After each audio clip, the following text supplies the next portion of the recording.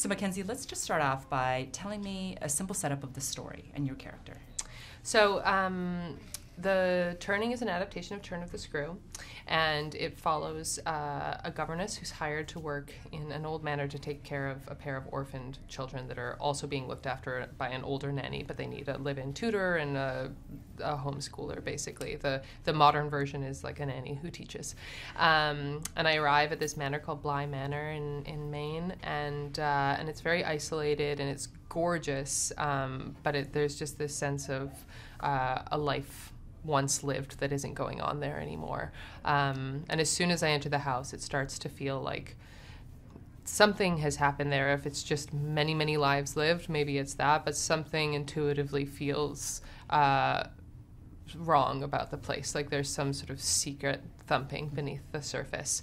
And then the movie follows Kate taking care of the children, being tortured by the children, trying to figure out if what she feels she really feels, or if it's just her own trauma taking place in this foreign place. And yeah, you sort of descend on a long path towards madness with her.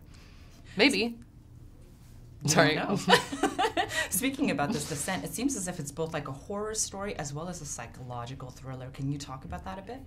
Yeah, I think that's maybe how it differs from some of the earlier adaptations and the novella, where we have the spirit of the novella, where it's very much a psychological story with a woman who you are forced to go along this journey with, but you don't know at the end if you can trust her or not. And yet we wanted it to be scary as well, and not just be what the novella is, which is amazing, but this sort of meditative, long, drawn-out, sort of unsettling horror, but nothing that gives you moments of real catharsis. And we wanted both of those things in our movie while staying true to the original spirit.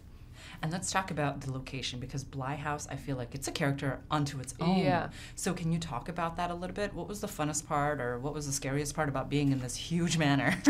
I mean, the estate that plays Bly Estate in the movie is enormous and gorgeous and just so unlike anything we have really in America or in Canada, where I'm from. And it does have its own personality. I mean, as soon as you walk into it, you're first struck by the beauty and the obvious wealth of the previous inhabitants, but also just how palpable many lives passing through one place is, that it doesn't have to be like a murder was here, but that there was just many births and deaths and celebrations and breakups and all sorts of things in this one house, and you can feel that in the walls. And I think it's this totally intangible thing that's added to the movie, that it's not on a soundstage that's supposed to look creepy. It's in this like hundreds and hundreds of years old house that has borne witness to many, many events, and it like still radiates with that. I'm not going to lie, this movie is a bit scary. So I want to ask you, as the star of this movie, what scares you? Many things. Climate change I find just so terrifying in a constant, like I find it hard to be alive way, because it's so terrifying what's happening to our planet.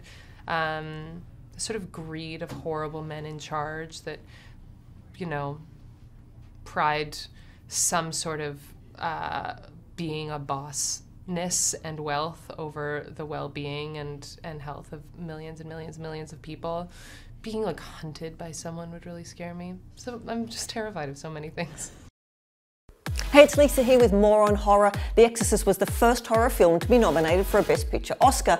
Now, the horror genre has never gotten much love from the Academy, though there still seems to be a bias against scary movies during awards season. The Exorcist earned 10 Oscar nominations in 1974, including Best Supporting Actress nod for Linda Blair, who was just 15 years old at the time. Now, do you like my shirt? You can get one in the description below.